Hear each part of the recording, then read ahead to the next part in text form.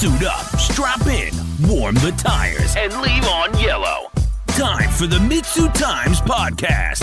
Presented by MitsuTimes.org, the home of the fastest Mitsubishi cars. With your host, Josh. Hey, what's going on, guys? It's Josh from MitsuTimes. Today, my guest is Mr. Andrew Welling. He is the owner-operator at Tao Performance Engineering. How are you doing today, sir? Doing pretty good, Josh. Great. How are you? I am fantastic. I'm glad that's warming up. I hope the cold weather's behind us. I'm sick of seeing snow. I know you probably got it worse up there. Yeah, we're not out of the woods yet. We got some freezing rain coming apparently this week, so looks like it's about to be pretty bad. Looks like 40s and 50s for us. So I'll take it. Lucky. So, Andrew, I'm so curious where the name Tao Performance Engineering comes from because as a super nerd myself, someone who plays Warhammer 40K, is that where you got the name from, or did it come from somewhere else? No, it's really not that deep. It's it kind of just stemmed from my engineering background and kind of being a math nerd. So Gotcha. Tao's the Greek letter for torque when you do all of your physics calculations. Oh, okay. Well, that's good. So, I was hoping you weren't. If anybody out there is listening and plays 40K, we were going to judge you if that's where you got it from. So, Andrew, first off, I got to start off by saying thank you for coming on as a sponsor for half of last year, this year, for the new W4-833 and the F4-833 class, because it seems like it's really woken people up to try to get to a top of a new list.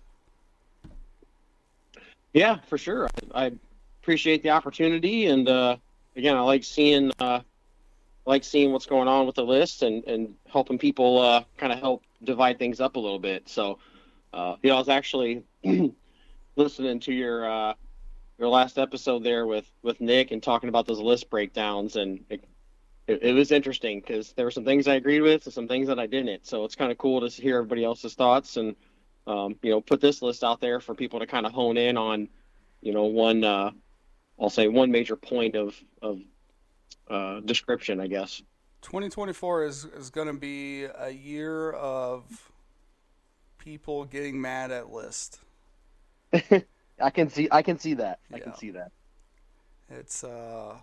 It's gonna get interesting, but I'm here for it. I don't mind being the Roger Goodell, coming out to do the draft and get booed. That's fine with me. Somebody's got to be the bad guy, right? Yeah, exactly.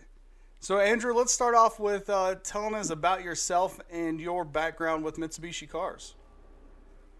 Okay, yeah. So, I've been messing around with cars and performance stuff forever. My dad worked the dealership life. Was around a lot of domestic cars growing up. When I was really young, he worked at the local Buick dealer, had a 74 Nova, small block, fats and skinnies. Nice. He daily drove that. I just remember, him ripping gears in that thing as a kid. I was, sitting up in the front seat, which obviously isn't kosher these days, but, I learned a lot from him, like wrench tosses and magic 4-letter words. But in the 90s, he switched to work at the Chrysler dealer, and I remember seeing 2GB Talon there in the showroom right next to a Dodge Viper, which at the time didn't make any sense to me, right? But but I actually used to ride in that Viper, which hooked me on performance. That thing's like my forever guilty pleasure car. So.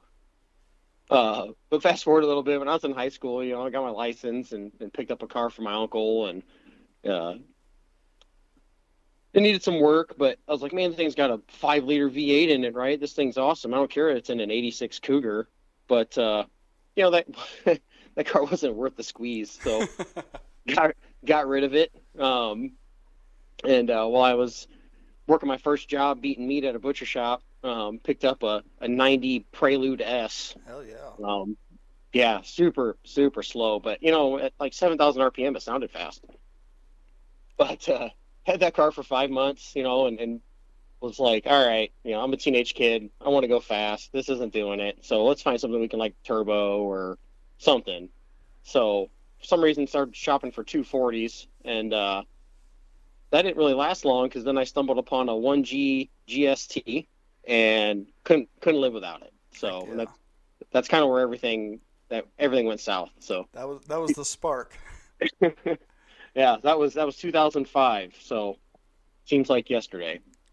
Man. But about that same time, when I was picking up that Eclipse, started my junior year of high school, and I was started the vocational tech program that we had there. Began taking automotive classes for half my day, and I fell in love with it. So I knew I wanted to make a career out of automotive in some capacity. So during that time, I was actually chosen to participate in a program called Automotive Youth Education Systems, AYES. So it's a I'm not sure if you've heard of it, but it's a prestigious national internship program that puts high schoolers in service shops for credit. Wow. So I immediately jumped on that train, right? Took that opportunity, went through the interview process and landed with a Toyota dealer, a very good Toyota dealer in our area. So I'd started working there the summer before my senior year. So this would have been June of 2006. And, I was working half the day, or I was going to school the first half of the day, working the rest of the day, basically like noon to, 5:30 or whatever. And once I graduated, I was offered a full-time position at the Toyota dealer as a line tech. So the caveat was I had to get my associate's degree. Oh. So that's what I did. I started taking classes at night. I was wrenching 5-6 days a week. But that really shaped, my work ethic. But at the same time, it kind of left a hole in me because I love performance so much, and seeing things that we were doing at the tech school and then going into the dealership life, it was like I want to do some more cool things with cars. Yeah. So another guy that I worked with, he was also an AYES grad. He and I kind of started working on stuff late at night out of our garages. That kind of birthed our first side gig, which was conveniently or quirkily named AE Tuning. Me being the A and my buddy Eric Hazen being the E. So Eric actually he owns a very successful motorsports business now called Veris Engineering out of Indianapolis. But together Eric had a welder. He was self-taught. Dude was awesome. So he was doing welding up cages, exhaust manifolds. I was doing some tuning, engine and transmission builds. Anything we could get our hands on, we were trying to do for people in our area. So Eric was more of a Toyota performance guy. I was more of the Mitsubishi performance. He had an MR2, turbo MR2. It was like a 94, if I remember right. By this point, I had already had 2 DSMs, front-wheel drive and all-wheel drive. But by 2011, I was working on, most of the DSMs in the area. Head gasket replacements, cam upgrades, basic ECU setups and tuning. So, of course, I'm talking like super airflow converters, MAF translators. Right. I was handy with AM, EMS. Eric and I both ran that in our cars. So we kind of got into standalone stuff pretty early on, kind of skipped the whole like ECM link area, just jumped right in.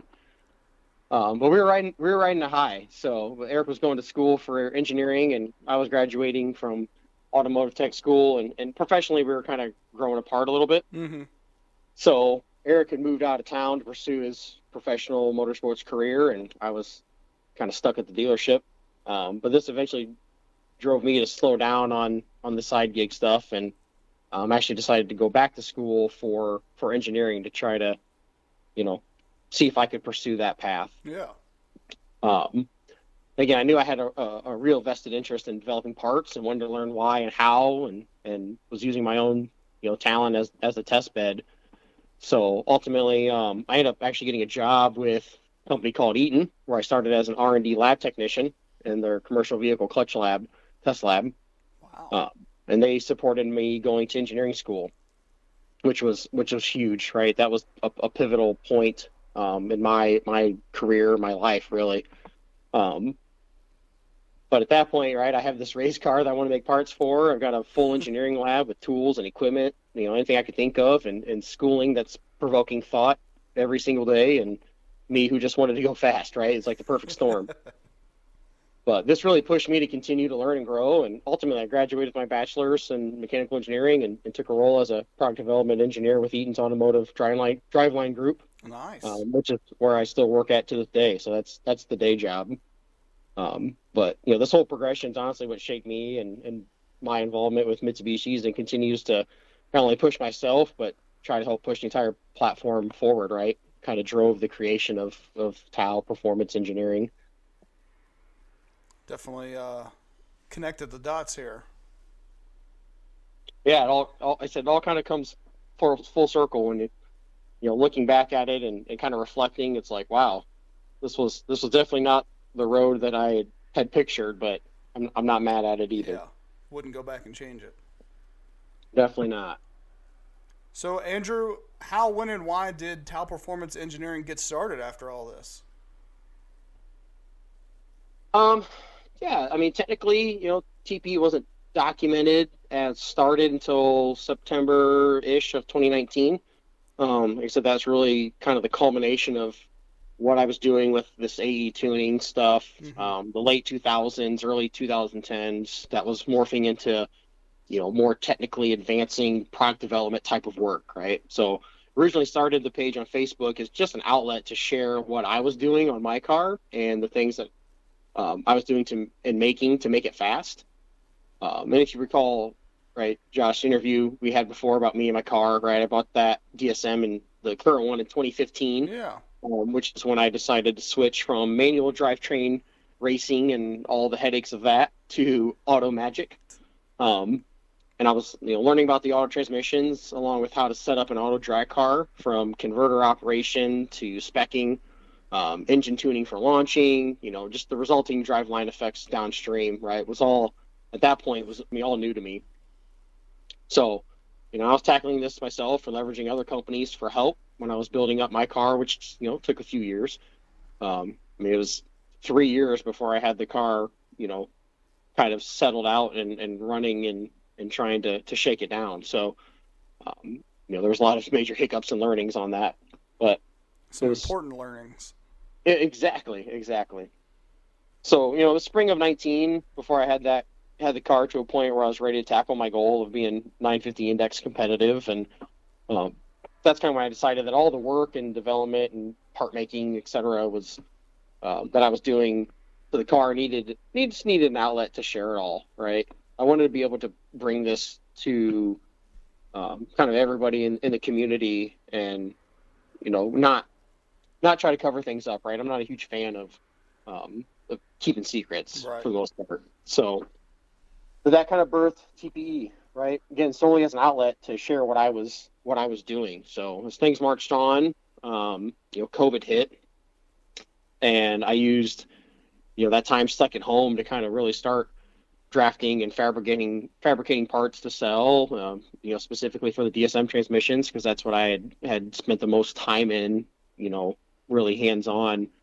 So again, with my profession of being in the automotive OEM driveline field, it was a natural fit progression, I guess you could say. So, I was utilizing the equipment I had at home to offer up products and services to, our local racers too. So, I've got my own 3D printer, for instance. I also have access to a few others, FDM and SLA style. Access to 3D scanner, have my own CAD software.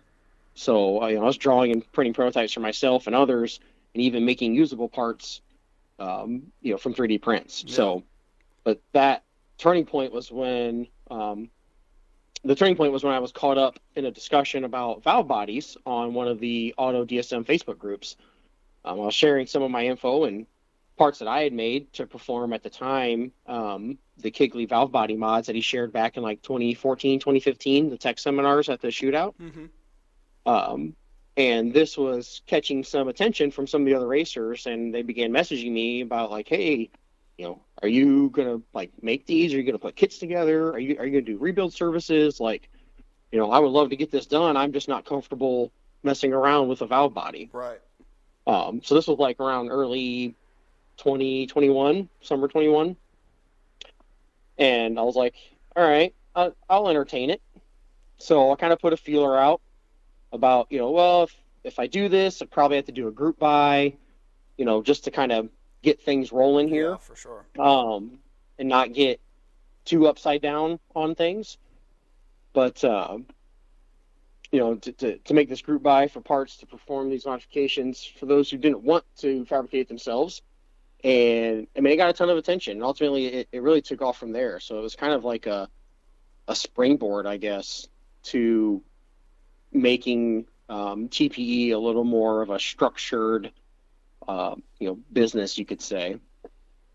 And I know it's got to be confusing for the manual guys out there, for even auto guys who've never taken apart the valve body. I think it's stuff that you don't see, right? It's those tiny little springs, the little tiny ball bearings. It's all that stuff that makes that valve body so complicated that people don't want to do it themselves.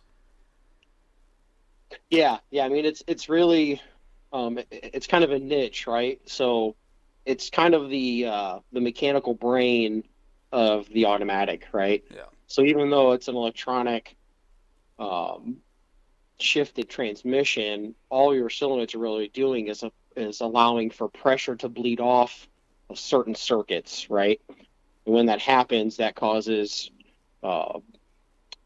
pressure to change on different shuttle valves, and then once that changes, now those valves can move, and then that flow can now be redirected to another circuit within the transmission. So it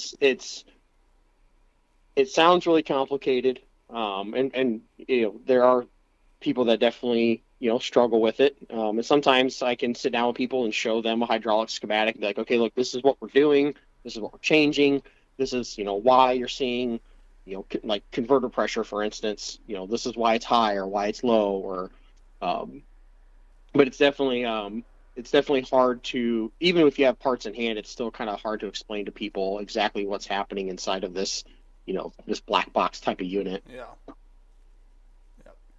And I can understand the appeal of wanting to send it off and not do it yourself, because even the kits that they used to sell, I'm not sure if they still do, where you could do it yourself, even those, sometimes instructions weren't very clear, or the parts that came with it were hit and miss. So it's great that you stepped up and really filled the niche for this particular market. Yeah. The TransLab kit's probably the most common, right? It's pretty cost effective. It's easy to get your hands on. And yeah, there's definitely people that struggle, with the instructions. And at the end of the day, it's also meant for multiple transmissions within the KM series family, right? Yeah. So if you're not 100% sure what you're looking at, you can definitely get yourself in trouble pretty quickly. Or even just something as simple as drilling the wrong hole in the orifice plate can wreak havoc. Yeah. So, and the problem with something like that is you wouldn't even know until you got it all back together. Right. There's not really a good way to bench test it, before you put it back in vehicle. Yeah. So it's I put it in and all of a sudden I don't have forward gears, or I lost reverse, or things like that just it's hard for people, right? And it scares them a lot of times. Yeah.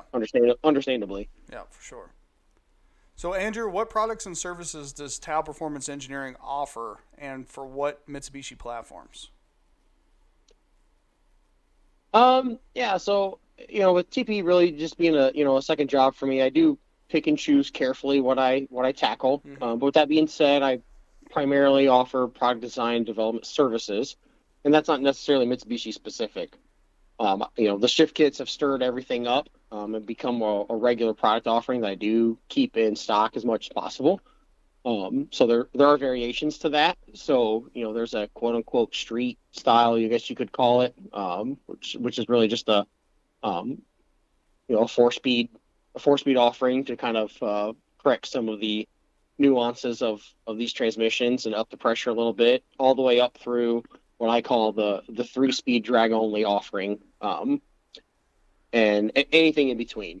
So, I mean, I do have my shift kits offered as a DIY install with some pretty detailed instructions. It's pretty thick, and I've gotten some feedback on, hey, it's kind of a lot, but at the same time, it steps through, valve by valve, mm-hmm. what you should be doing, right? There's things in there about what you should look for, and obviously, I'm all about support. So even if you are doing a DIY, I will still help you through that install if you run into problems. But again, for those that just don't even want to tackle it, I do have the rebuild service where you can send me your valve body and I can perform the installation of the kit for you. Oh, wow. So, the primary platforms supported are, DSM and 3S's that have, the F and W4833 transmissions, their valve bodies. I do still dabble with manual transmissions, especially for, locals. I have been asked about full automatic transmission rebuilds. I don't have the space or the time to tackle that a lot. I do have, I'll say, the buddy approach here, some guys that I take care of that I do help them out with that. But again, we're talking loose time constraints to work through all of that. You can't pile up 20 transmissions. No, I can't take that on. But I try to focus on, again, the products and more of the design service as much as I can. So, but I do have some customers that are running kits in auto swapped Evos internationally, which is pretty neat. Oh yeah. I've not had a lot of contact with some of the Mitsu crowd internationally up until I start doing this. So it's pretty neat to meet some of these guys and see some of their projects and get some of their data to review, and it's like, wow, this is awesome. For sure. So, but like I mentioned, though, most of my efforts put into developing solutions to problems, right? Whether it's reproducing an OEM part that's obsolete, or trying to create more robust parts for failures or continuous problems, or even just designing and creating a single part for a grassroots racer who needs help. I'm not picky, but I am picky, if that makes sense. So I'm not going to sit here and say, oh, I need to have 20 parts before I'll make this. Like, no, if you're a grassroots racer and you just need something, you don't have design capability or printing capability, or even if it needs to be made out of metal, right? I can get stuff machined up. That's not a problem, right? If we're willing to figure this problem out, let's do it. Yeah. Get you back out on the track. Yep. Example, I have, I've designed and printed prototypes for a suspension bracket for a company here locally that they do fabrication of long travel suspension for big power rear wheel drive cars. Oh, wow. So, they got the design ideas, they have the fab ability, but they wanted, quick turnaround iterations and fitment checks. So, work together to make that happen, right? I got a project that I've started for, private label designing an adjustable cam gear for a niche Subaru naturally aspirated application for an engine builder, because none of the cam manufacturers would take it on because it's just too low volume for them to even mess with.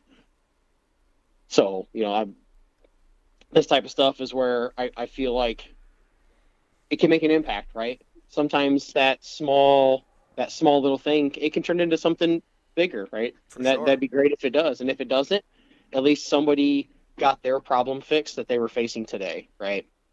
So, I say the best thing someone can do is just reach out to me, discuss what you have, and I can kind of give you a thumbs up, take it on, or give you advice or a contact who might be able to help you out, better.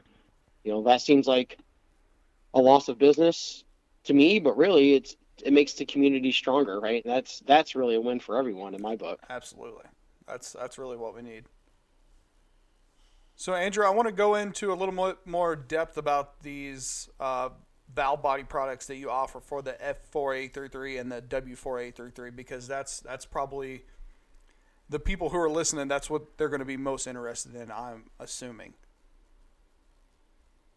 Yeah, for sure. So, the valve body products and service, for these F and W4A33 transmissions, it's quite extensive, and that was never actually the plan at the beginning, but it's kind of warped into that.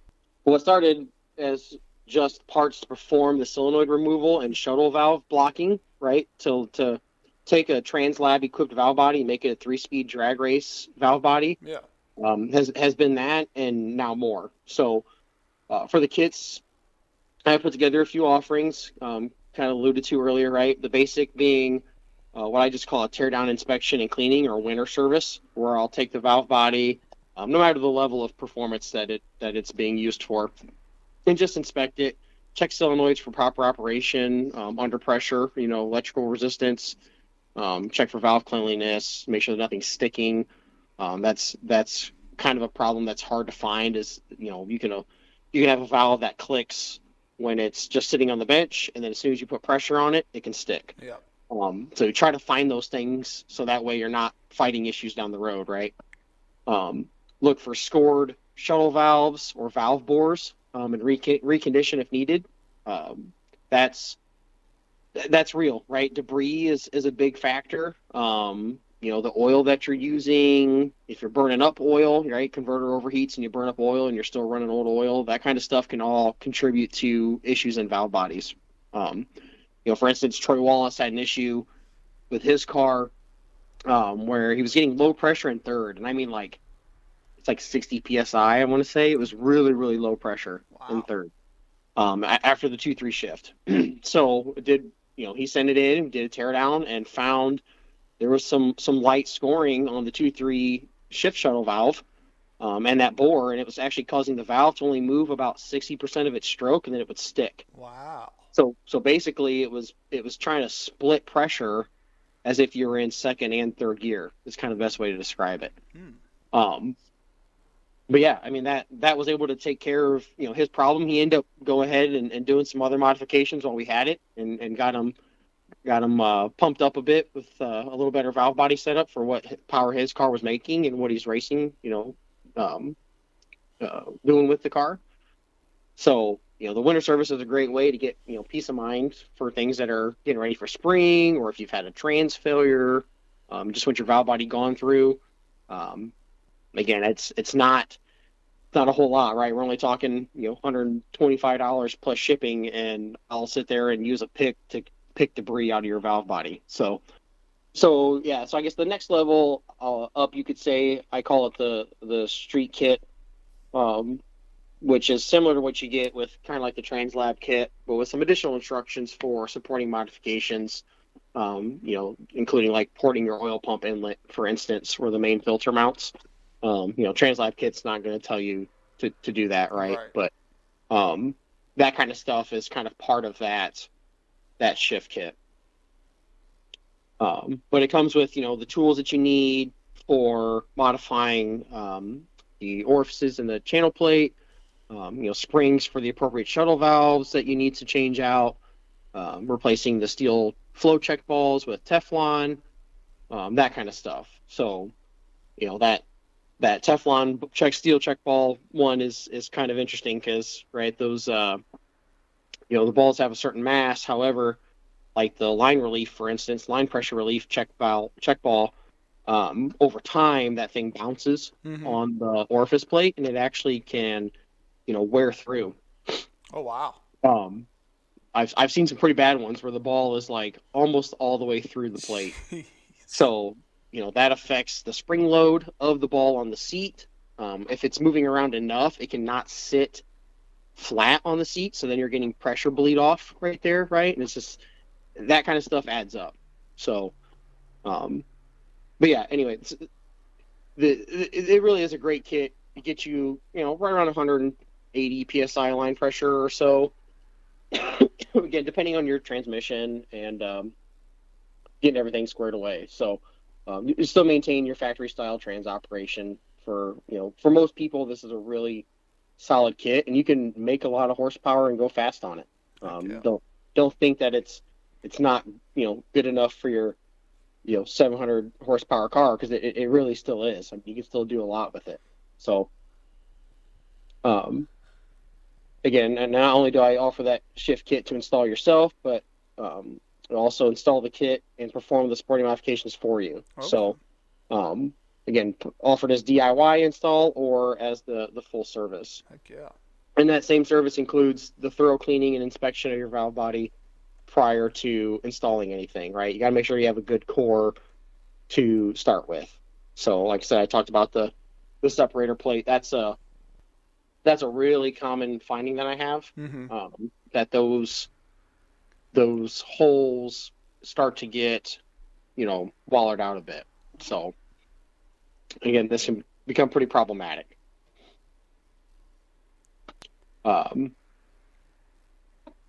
that also occurs even on the lower valve body plate. So I know a lot of people are pretty, I guess, aware of, or at least that I've talked to, of the main separator plate, but you can get the same thing occurring with the rear clutch exhaust check ball on the lower valve body plate as well. But yeah, any flow that's not going to a necessary place is just being wasted, right? Yeah. The pump can only give so much, and if you're losing that flow, I think you might have seen, Josh, because you have an Autotrans, right? In yes, your sir. 2G. So IPT released that video about that bushing, right? Yep. For the end clutch shaft, it's great, right? Because you're like, look, anytime that you have oil that's not going where it's supposed to go, that's a problem, right? So anyway, I've digressed a little bit. So the next step up, kind of the, I guess, top of the line, you could call it, is the drag only shift kit, which it's really a single kit that you can adapt to be used as 4-speed or 3-speed. Mm-hmm. So that was kind of early on. That was a discussion where everybody was like, well, hey, I'm making 900,000 horsepower, but I want to retain fourth gear. And it's like, yeah, you can do that. Full disclosure though, anytime you're going to hit high boost in fourth gear, you're asking for trouble. We've all established that, right? Yeah. Whether the end clutch goes or you snap an input shaft, or it's up to you, right? But you can absolutely maintain it, right? I know, Tony, for instance, right, with his drag and drive 2G, right? He still has fourth gear operation, and we know that car makes a ton of horsepower. Right. Yeah, for sure. But again, you can do things to make that work, right? You just have to be cognizant of it. So, but these kits are by far the most common for me, right? It was the first offering to the community like this for these transmissions. And again, these kits include all of or none of the hardware associated with the street kit. And what I mean by that is, I offer this as a full shift kit, which is meant to be installed on a valve body that is fully stock to begin with. Or you can get as a parts only kit, which is meant for a valve body that either has one of my street kits installed, or if you've done like TransLab kit install, you can put it in on top of that, right? So this includes, beyond the typical shift kit offering, is the 2 block-off plates that are used to take the place of the factory pressure regulator solenoid, which is no longer used when you perform direct solenoid wiring approach, like Higley's ratchet shifter wiring. Yeah.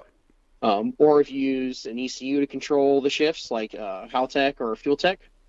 And then for like 2Gs, you have the converter clutch lockup or DCC solenoid that gets blocked off. Now 1Gs don't have this, but I do include it in all the kits. For one, it's easier for me to just make one kit, right, and not try to separate things out.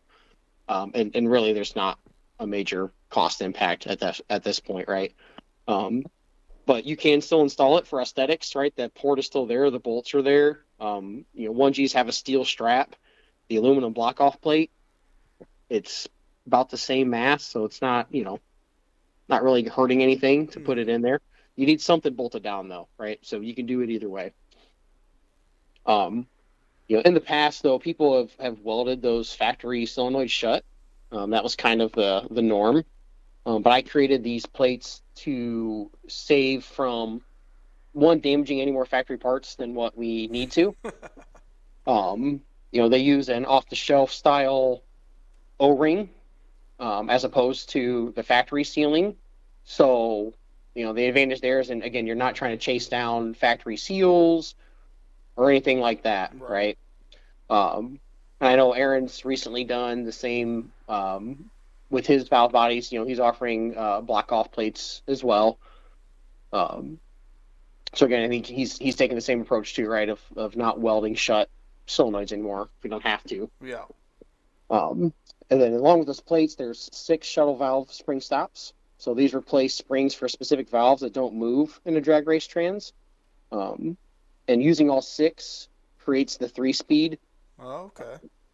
Leaving 2 of them out and that's all defined in the instructions, allows you to retain fourth gear but still have all those performance gains of the full drag race transmission. So again, if you want to retain fourth, because it is still a street driven car, you can still have all this performance and still have the operation. If you don't want to have the concerns of fourth gear or even a chance to accidentally engage fourth gear under boost, right? You can make the valve body only operate as a 3-speed. Wow. So again, the reason for all this is solely to maintain flow from the pump and use it to its fullest. So, it's been shown by, Kevin Kigley and many others, the sensitivity to oil pressure and flow on these transmissions, especially at high horsepower. One thing that can happen is when line pressure gets cranked up, for instance, values of 230, 250, I've seen 270. These circuits within the valve body are seeing much higher pressure than they're used to, and when you have firm shifts that occur, and you get those quick shuttle valve movements, those pulses internally can cause the valves that aren't moving to bounce and leak and can cause bleed off. And this becomes problematic when you need, every PSI in your front clutch to maintain torque capacity in third gear. We know that's the weakest gear. So, but also these valve restrictions allow you to utilize the RD port mod, which means when you take the flow from the reducing pressure circuit, which is no longer being used when you modify the valve body like this, and direct that to the transmission rear lube circuit. And that's what lubes the planetary gears. So obviously we're all growing very sensitive of these planetary gears. Yes, anybody that's an auto guy knows either they've personally have broke them or they've witnessed all the fast guys breaking them. Yeah. It's definitely our next big challenge. But again, when you do this, for instance, a new problem's created, right, with these changes. So if you perform these valve pinning modifications and you don't monitor your transmission pressures, especially your DA port or your converter charge pressure, you can generate enough converter pressure to cause early wear of your crank thrust bearings. So the opposite is if you perform the RD port mod and you don't pin or run high enough spring load on your reducing pressure valve, this can cause low converter pressure charge. So then this creates a converter that doesn't stall it properly or has a high slip ratio. But ideally, my drag-only shift kit coupled with the RD port mod and a pressure control valve on your cooler line can create a really solid way to max without sacrificing your converter pressure or planetary lube flow. So again, these top-end kits have an option for installation service, and I can talk you through what's going to be the best combination, right? What types of pressures maybe should we be targeting and how we get it there. Yeah, that's really the breakdown there of the shift kits and the valve body work. So you got everybody covered from street cars to race cars. I try to. That's pretty cool. We've heard Kigley say, right, talking about the pressure differences and how it can shorten the life of your transmission, but you don't realize like where those pressure differences come from and what's causing them. And when you explain it like that, I think that makes it pretty. Even someone who's not as familiar with automatic transmission, you can kind of see like, oh, okay, well, this is what's causing this, and this is what's causing that. Yep, exactly. I mean, that's the biggest thing is I'll say theory of operation, right? And you can take that all the way back to when I was in tech school, at the vocational tech school, right? It's if you don't try to sit down and figure out exactly how it's working or supposed to be working, it becomes really difficult to figure out what the problem is when something isn't working at the end, right? Makes it when everything in the middle is, yeah, when it's a black box in the middle, it gets very difficult. So, and again, getting this information out there for everybody, especially with the growing number of auto builds and people, really pushing them. The smarter we can be, and keep people from making some of the mistakes, right? The better off we all are. Yeah. And it's obviously we have a fear of all the planetaries running out and possibly putting it into all of our racing careers. But it's nice that, like you said, some stuff within the transmission we can source from outside OEM parts and keep at least that part alive for a while. Yep, exactly. So, Andrew, we've heard on here a few times people say, talking through their setup, oh, well, I'm running the the TPE shift kit. So let's talk about the cars currently running your shift kit that we could see in action, for most of us probably at the shootout. Yeah. There's quite a few cars with kits installed and running them, because that's the caveat, right? Right. People buy Yep. parts but don't necessarily put them on. We already talked about Troy Wallace there a little bit earlier. A couple guys that you've actually interviewed, I think it was, might even back to back, but Kevin Collins from Early Performance, and Brandon Mao, right, the Specs Ops Racing. Yep. So, definitely two fast guys that are definitely taxing their transmissions and using their shift kits to the fullest. So, the Street 32 winner and runner-up, we should point out. Yeah, that's what I was trying to say. They were the finalists of this past year's shootout, so it was awesome to watch and cheer on. So that was, for me, as a knowing that I've got parts in both those cars, I was like, man, this is so freaking awesome to watch. Jared McCargo, Black Mamba, he's an Early Performance customer. He's got a valve body for me. Did Chris Mauder's valve body here not too long ago. Tony Marks has a kit. I don't think he's installed it yet. The guy's been lazy or something. I don't know, racing all the time. Crazy guy. Crazy. I don't know. Just kidding, Tony. He missed World Cup, so he must be getting lazy. Yeah, exactly. What are you doing over there? He's probably rooting for the Ravens right now. So, but actually, I've got quite a few shift kits, internationally too. Right, kind of touched on that a little bit earlier. But Mo from AZM Performance in Malaysia.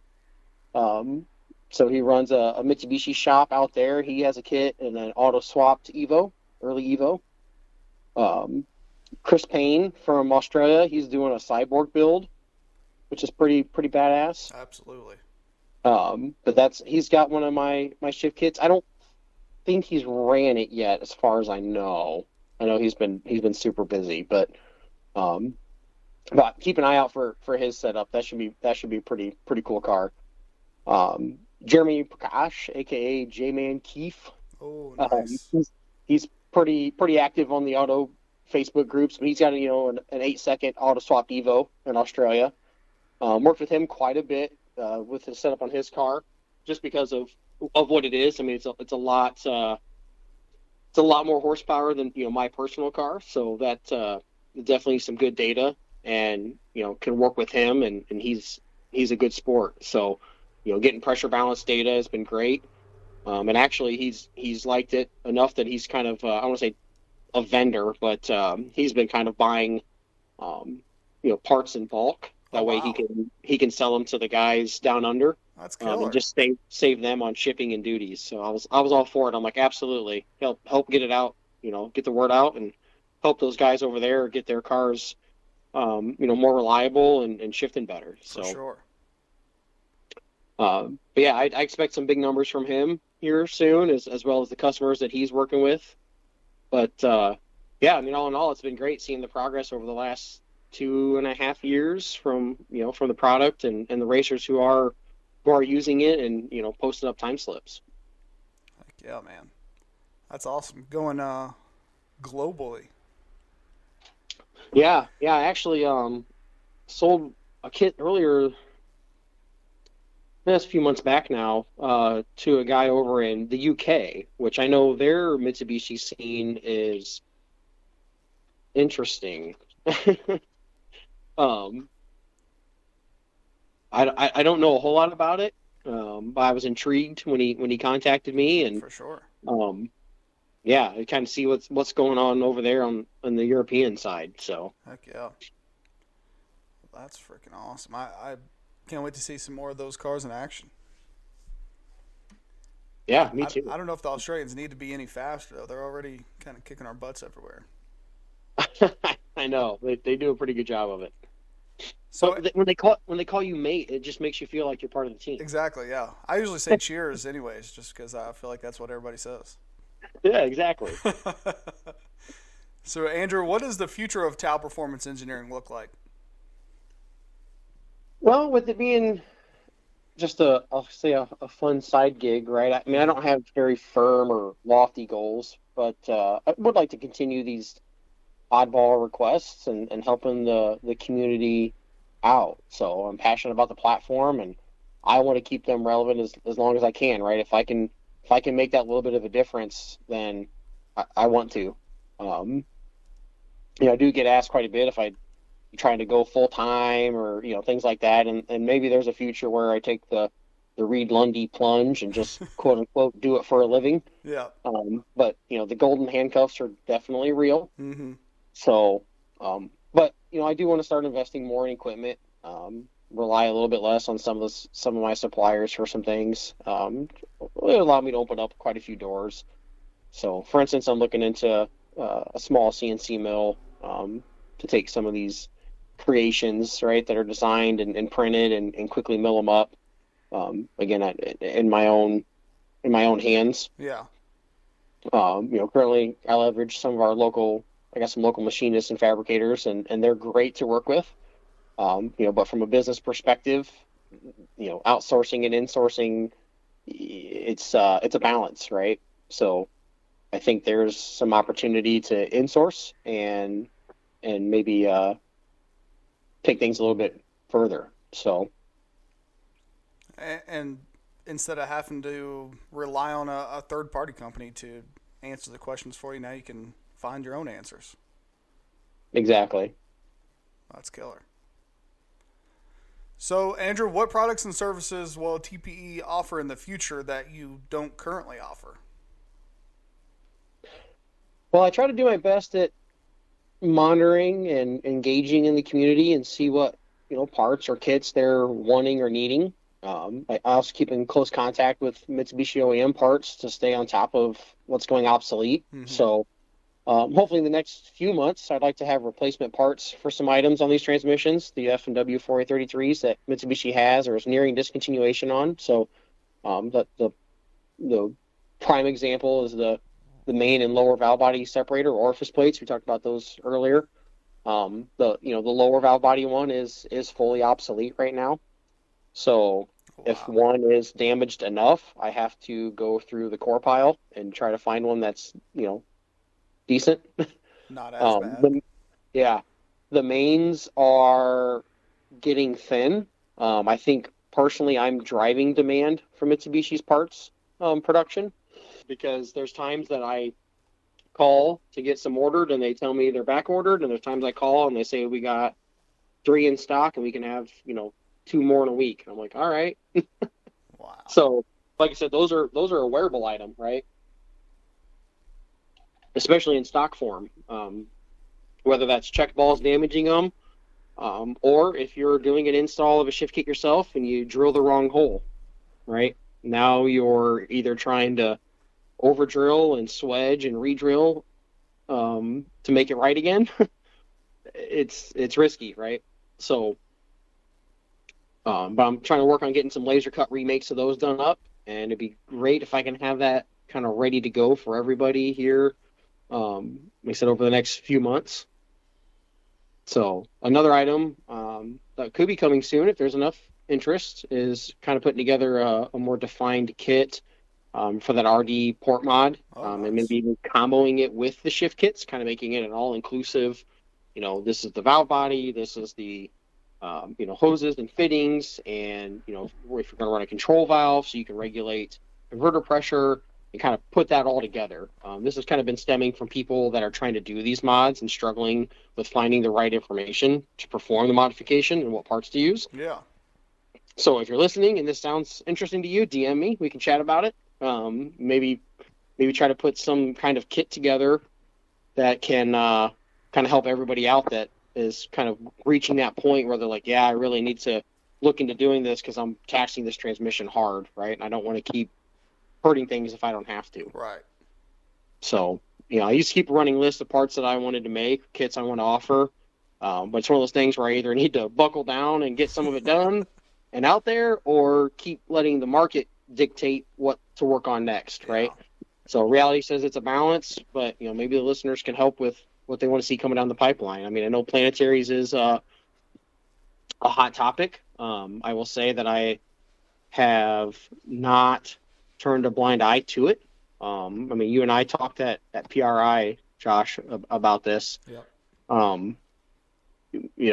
this is probably going to become a collaborative effort more than likely. Yeah. So I know Christian Lucido had his Brenna helical, planets that he was trying to get made. I know that's on hold right now.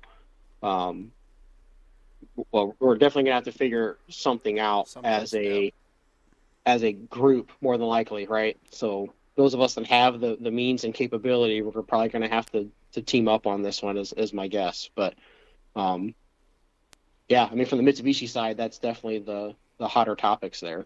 Yeah, we're coming to a point where they're gonna have to take a fork in the road. Either we all work together and solve this problem, or it just becomes even bigger of a problem. Right, and that's what I don't want to see. Yeah. So, Andrew, what is it that sets Tal apart from other performance industry companies? I would say that what makes TP stand out, it's purely just the level of passion for performance and the want to ensure that everything being done or made is of the utmost standards, whether it's customer service or part quality. I expect every part made, whether it's outsourced or made in my 1,000 square foot shop. I'll only sell what's right. So, yeah. And I'm also not just selling you a part. I'm selling you my knowledge and my support.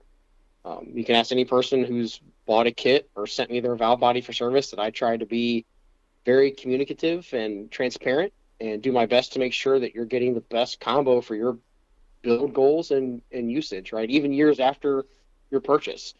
I do feel like some places get caught up in the nameless customer interactions, and I try to make sure everyone feels that they are part of the team, right? They should feel comfortable working with you, and that makes the entire transaction much more streamlined. Yeah. So, TP is not a parts pushing company. I have no desire to ship hundreds of parts a day, right? Again, it is a side job. So I'm more of a service oriented business. I want to consult you and your build and help you find your best solution. And sometimes that may very well include not using me or my products if that's what makes the most sense, right? I want you to be successful in your project and goals. Yeah. I mean, if that's what it comes down to, that's what it comes down to, right? Exactly. Yep. So, Andrew, you're most well known for your white 1G. We consider this the shop car. So I want to talk about the shop car because it's going through some changes. It is. Yeah. So, yeah, I mean, for those who, I guess, want a deeper history, tune in to MitsuTimes podcast episode 25. Yep. Shameless plug. No. But ultimately, I do have two cars. The race and development car, right? The shop car, we'll call it, the 93 Talon all-wheel drive, obviously an auto car. That's what I've learned so much on, right? It's my test bed, it's my Jack Stand Warrior, it's my kryptonite. Previously I was trying to make some waves with stock frame turbo, and the car performed well, but it started running into multiple issues that just kept me from progressing. Back in 2021, things were looking really bright. I mean, knocked off a 963 at 140 with the FP Black at 32 pounds. And that was like, man, there's still a lot going on here. Like, we haven't even really leaned on this thing yet. So 2022 and 2023 seasons were not so generous because as we found issues and tried to address things and tried to push a little bit harder, and I will admit I was falling into my own trap of staring at that FP Black record and just licking my chops, but it only dug the hole deeper, to the point that last season I ended up going to a full turbo swap with a different brand of stock frame turbo, and that didn't end so well. I'm sure many witnessed that, the shootout. But at this point, it's kind of taken a big step back with the car. Kind of want to try to be more competitive in that 64 millimeter space. I know the the times will say, why are you messing with some whole turbo stuff still? But at the same time, right, I know what my budget is and capability to maintain the car, right? So I'm trying to really simplify it and reduce failure points. So, I mean, if you recall, right, Josh, that car was a max effort build around the turbo, right? It was a 59 millimeter turbo, and we're talking methanol, dual injectors, the sheer air to water intercooler. I mean, everything from weight savings I could get out of the car. Yep. I mean, it was, what can we do to just push this thing as far as we can? And the combo was there. It just kept finding other problems that had to overcome. Yep. So it's like, you know what? I want to race, right? Exactly. I want to go rounds. Again, I have things that I can learn on my car, but I kind of have a customer base too that is great and willing to work with me, and right, we can push things together, right, with that understanding. Yeah. So, me trying to go and build a 6-second auto car right now doesn't do me any good, really, right? So focusing, I think, on this and making my car more of a get it down the track, make it go rounds. I would like to see if I could be, Mean Street World Cup Finals competitive. Yes, sir. That's going to be kind of dictated upon, I'll say, future rule changes, if anything like that occurs. That class is definitely tough for an all-wheel drive auto, DSM to compete in with the turbo sizing. Mm-hmm. So, but we'll see. I mean, if it's not really truly competitive, that combo will still be, it'll still be fun for a straight 32 shootout class. It'll still be great for some of the local events. Yeah. Even IFO. I mean, it takes you out of FIS and into FIP, but depending on the event and who shows up, you might get lucky. So never know. Yeah, so it'll be down for a while, but that's okay. It gives me some time to really think and take what I've learned over the last almost 19 years of DSMing and really think about what's going to be the best thing to do, right? Yeah. And keep the car simple. So, but yeah, so there's that, and then I also have my Evo 8. It's an 03. I've raced that car quite a bit, especially early on, but now I try to reserve it for cruising around town with the family and hitting local car meets. So, but for what it's worth, with the talent being down, I do plan on knocking the dust off of it some and attempting to maybe podium at max effort at the shootout this next year. So, yeah. I think with a few tweaks, it should be competitive. I've autocrossed the car some, and I'm pretty comfortable in the seat. So, we'll see. So maybe that car will get some love this year for the most part. Hell yeah.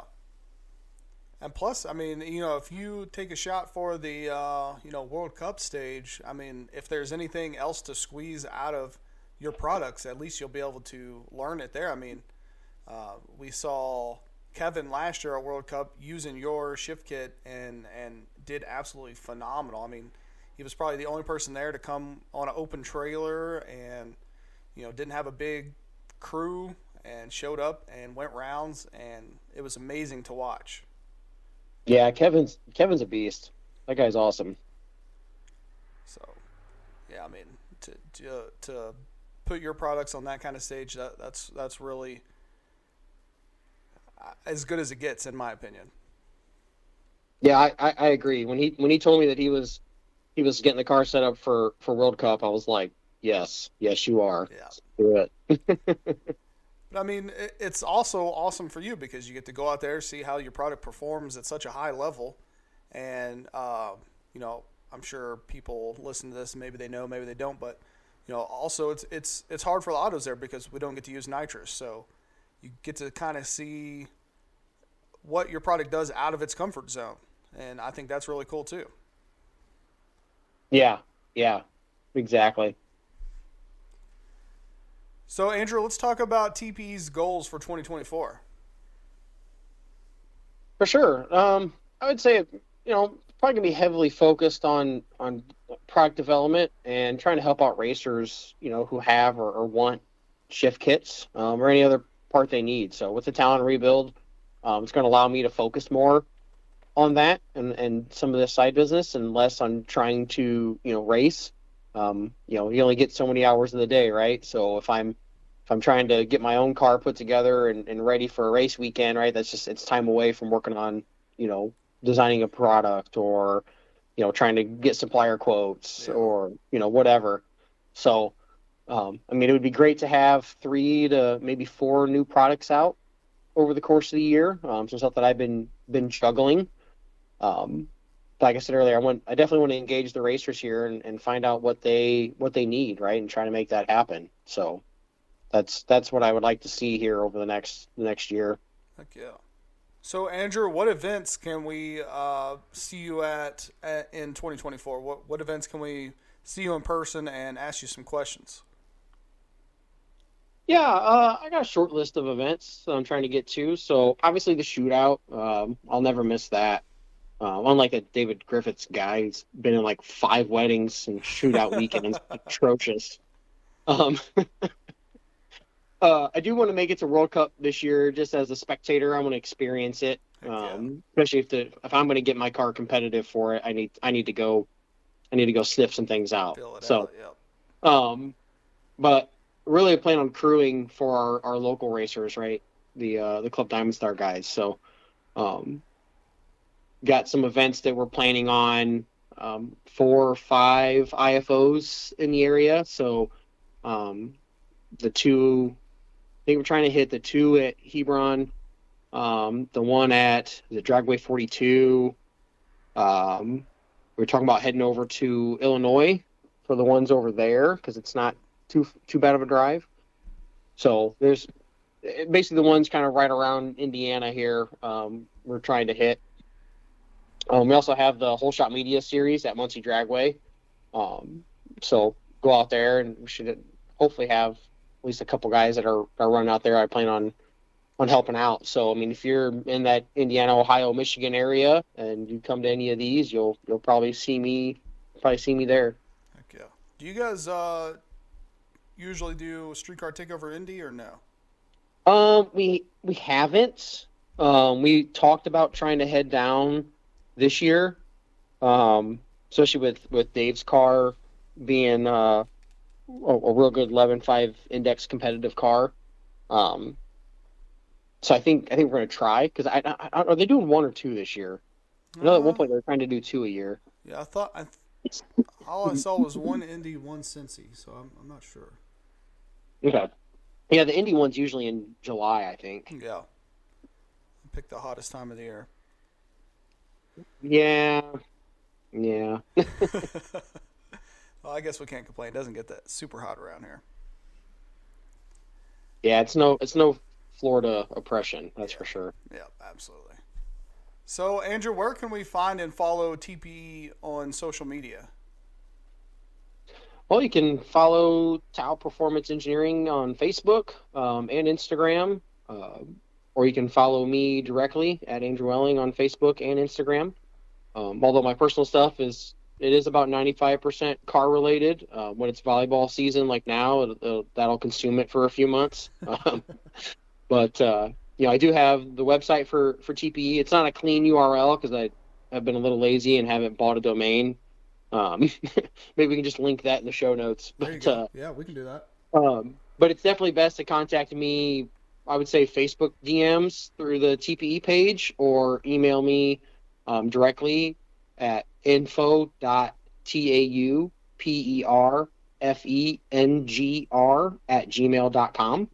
I monitor those the closest for all my business related inquiries. Just it helps me keep things organized that way. Yeah. So Andrew, as you know, at the end I always give people a chance to give a thanks or a shout out to anybody who's helped them get where they are, help get the shop where it is. Is there anybody that you want to give a shout out to? Oh yeah, huge shout out to my wife, Michelle. She's always supporting me and knows how much I enjoy racing and engineering and helping everybody out. So, obviously she gets gets top props. But big thanks to you, Josh, for always looking out for us little guys, and those of us who are trying to keep racing the Mitsubishis in existence. So, the podcast, the list, all the recognition, it really gives everyone an outlet, and that's fantastic. So appreciate it. Yeah, thanks. Huge thanks for that. Definitely want to shout out to my suppliers that help me with, parts or services that I don't have, in-house. I'm only as good as the team that encircles me, right? So can't do it without them. So but I've been shaped by many people and businesses both in and out of the performance industry, and I think that has helped out a lot too. So guys like Josh at Heltech, he's a huge influencer. Just learning from him the ins and outs of the performance industry.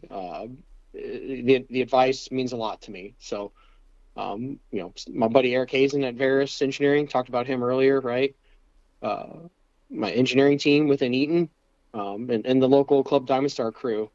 Some of them are small business owners, like Jared Griffiths, the famous Purple 2G car show winner from the shootout. He always has great advice and insights, whether I'm trying to determine if something is financially feasible or how to best handle the ever-changing customer market, right? So, even a one-man business still has a team of people that are supporting them, and I wouldn't be able to be where I'm at today without everybody else's help and support and advice. So, thanks to everybody, right, for helping me, and I'll continue to help you. Heck yeah. Awesome, Andrew. Well, thank you so much for taking the time to come on here to tell the story of Tao Performance Engineering, and I hope that we can get you some more business and make you maybe persuade you sooner to make the leap to doing this full time. Yeah, Josh, I appreciate it, man. Thanks for having me again. Absolutely. I'll talk to you soon. Yep, talk to you later. Have a good one. You too. Thank you for listening to the MitsuTimes podcast. Check out our Instagram and Facebook for daily updates. Get added to our list by going to MitsuTimes.org and clicking Submit a Slip. Thank you to all of our sponsors.